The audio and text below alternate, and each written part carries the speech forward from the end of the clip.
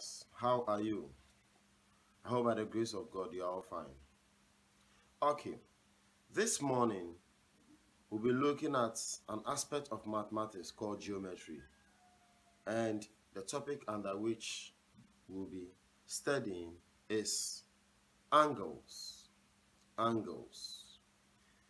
When we talk about angles, these are angles.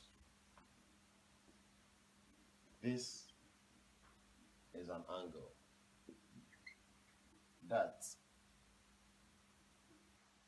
is an angle. Okay, so this is what we are coming to talk about. When you open your door, your door opens at an angle. When you open your book opens at an angle. So we are coming to talk about angles, and specifically naming of angles and types of angles. Naming of angles and types of angles. Thank you. Let's start.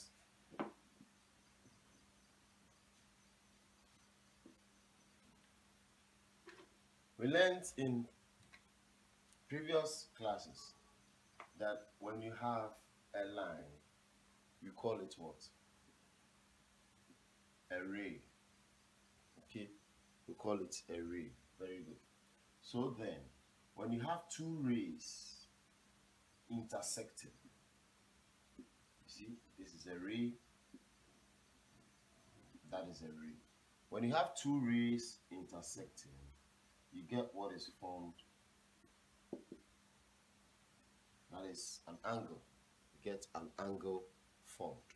So two intersecting rays end up forming an angle. So you can basically say that an angle is formed when two rays meet, or an angle is what is formed when two rays meet.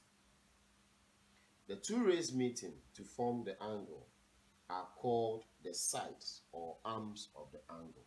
So this is the angle, but then this is the side, or that is the arm of the angle.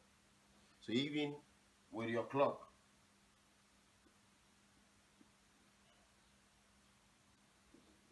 you can say it's 3 o'clock, but then the hour arm and the minute arm forms an angle. So these are the arms or the sides of the angle.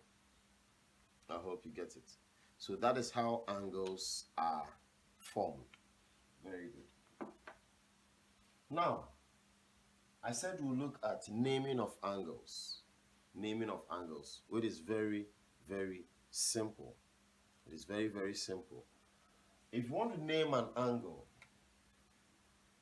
so they give you this angle. They tell you this is B, this is A, and C. To name this angle, you can see, okay, good. To name this angle, there are two ways. You either use this or that. Now let me explain better. To name it, we start with that. You can write any of these letters first, but make sure where the angle is in the middle. This is what I'm talking about. To name this angle, that is our less than sign, okay?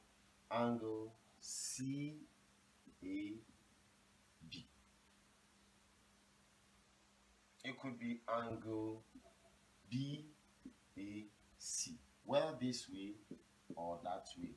Just make sure where the angle is always in the middle.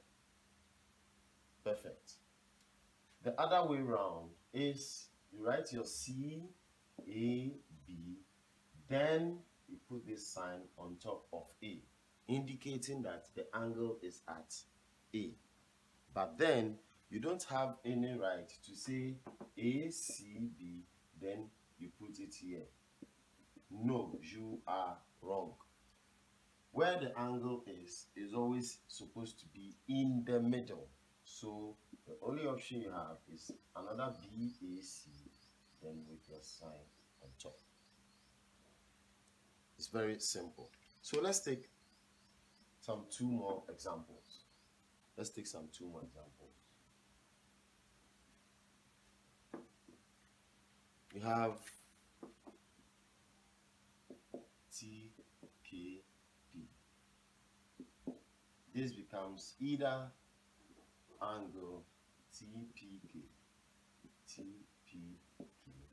or angle KPT. Still the P is in the middle.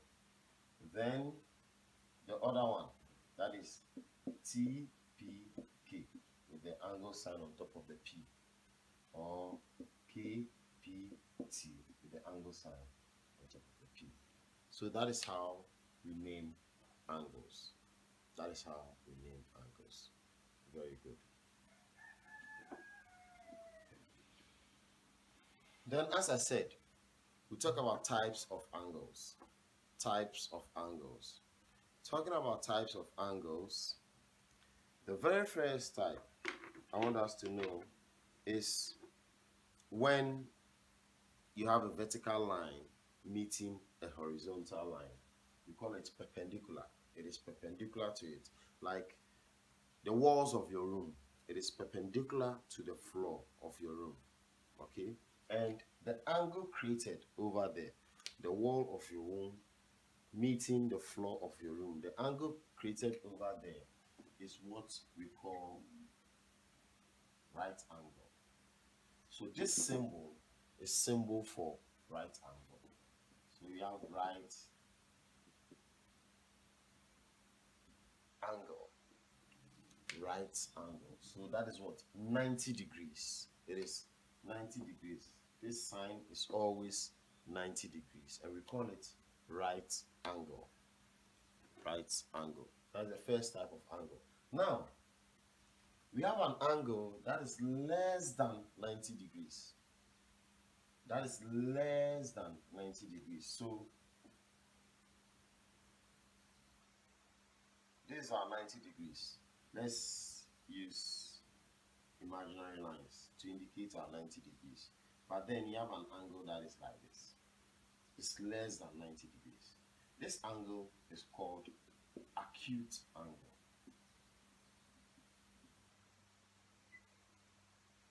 Acute angle. It's less than 90 degrees, so it's called acute angle. So now I clean it and see what I'm talking about. It's less than 90 degrees. So let me put this there.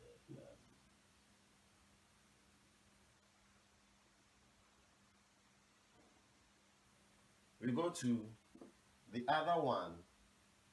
I'm still using 90 degree to help you see it. Okay, I'm still using 90 degree to help you see it. So look at this. These are 90 degree. So if you have an angle that is more than 90 degree, it's more than 90 degree, but then less than 180 degree, you call it obtuse. Obtuse angle. Obtuse angle. O-B-T-U-S-E. Obtuse angle. Obtuse angle. Now you realize I said more than 90 degrees but less than 180. So which means it ranges is between 90 and 180. Okay? And this acute angle is between 0 and 90. But this right angle is exactly 90 degree. Okay, good. 180 degree angle, that is 180 degree, is a straight line. The angle formed on a straight line is 180 degree. Okay, so if you have an angle that is greater than 180 degree, you see I didn't indicate the inside. The inside will be acute, but the outside is greater than 180, which means it has turned all the way round. Okay, now we call this kind of angle reflex angle. Reflex angle. Very good. So we have the various types of angles on the board: right angle, acute angle, obtuse angle, and reflex angle. Remember, right angle is exactly 90 degrees. A typical example is your wall and your floor. How your wall meets your floor, 90 degrees. Then acute angle is less than 90 degrees. Obtuse angle is more than but less than 180 degrees. Then reflex angle is more than 180 degrees. Thank you very much for your time this morning, and I hope we've been able to know how to name angles and then know the types of angles and even know how angles are formed. Hope to see you tomorrow.